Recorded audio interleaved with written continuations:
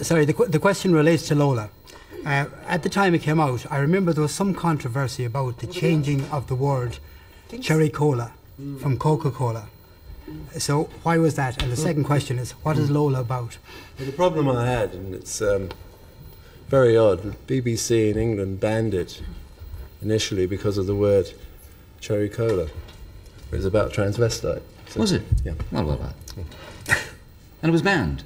It was banned because it was about Coca-Cola advertising. Yeah. They were fussy about things like that, right? But they forgot. Yeah.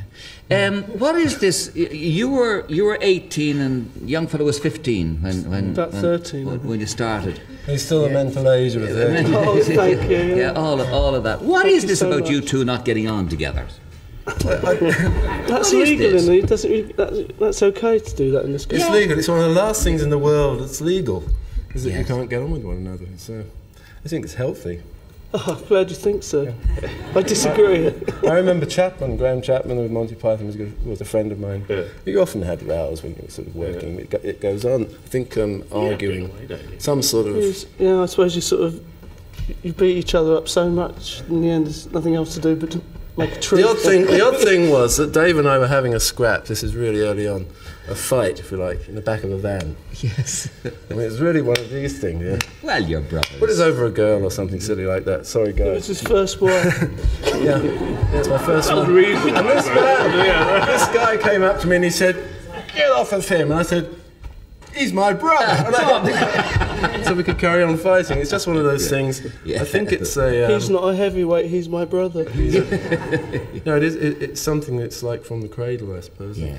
But it's also a healthy thing. And there's a family band on earlier, the first band you had on, lovely band. It's very healthy, look at it. Yeah, and it's a family group, and in this country, music is passed on through the family. Yeah. And families... You never go into a business with a family. That's what they always say. Yes, but 30 years on, keeping a band together, it is difficult. I think it's because we're amateurs at heart. No, you're not. Yes, Ray's an amateur, I'm a professional. No, but it's important if you want to keep the durability, keep it going, keep it fresh. What do you mean by amateur, though? We do it. It's like, you know, the cricket match they used to have at Lord's. They had a game at Lord's cricket ground in England. It was called the Gentlemen versus the Players, and the gentlemen were the amateurs, and the players were the horrible professionals. And there's that aspect with our music that is doing it for fun. Also, not to take things too seriously, I think, as well. I mean, you can spend hours and hours in a recording studio trying to get something perfect, whatever perfect is supposed to mean. But I didn't answer the gentleman's other part. I was so rudely interrupted by my brother, I won't bother to finish. I must also say, Reggie, that the last person sitting here, there was a wet patch on the floor. Yes, I know. It was, everybody has spilt our water. It was Penny, definitely. I'd like to answer the gentleman's other part. But Nola. What's Lola about? Lola. And Lola's about... it's an experience we had in a bar in Paris. In the late 60s, and I was dancing with this beautiful blonde woman, and it came around to 6 in the morning, music was playing and champagne was flowing, your place or mine. You go into the morning and it's a stubble on the cheek, it's always a giveaway, and it started off from that, but it genuinely ended up as a love song. So the stubble on her cheek?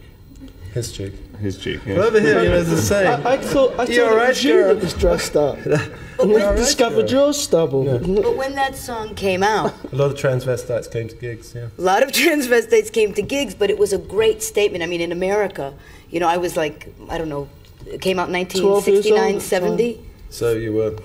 I was like 19 years old, but when it came out, for the gay population, it was like, wow, look, here's social commentary in rock and roll that includes everybody. Well, I'm a very serious social commentator. You are. Yes, indeed you are.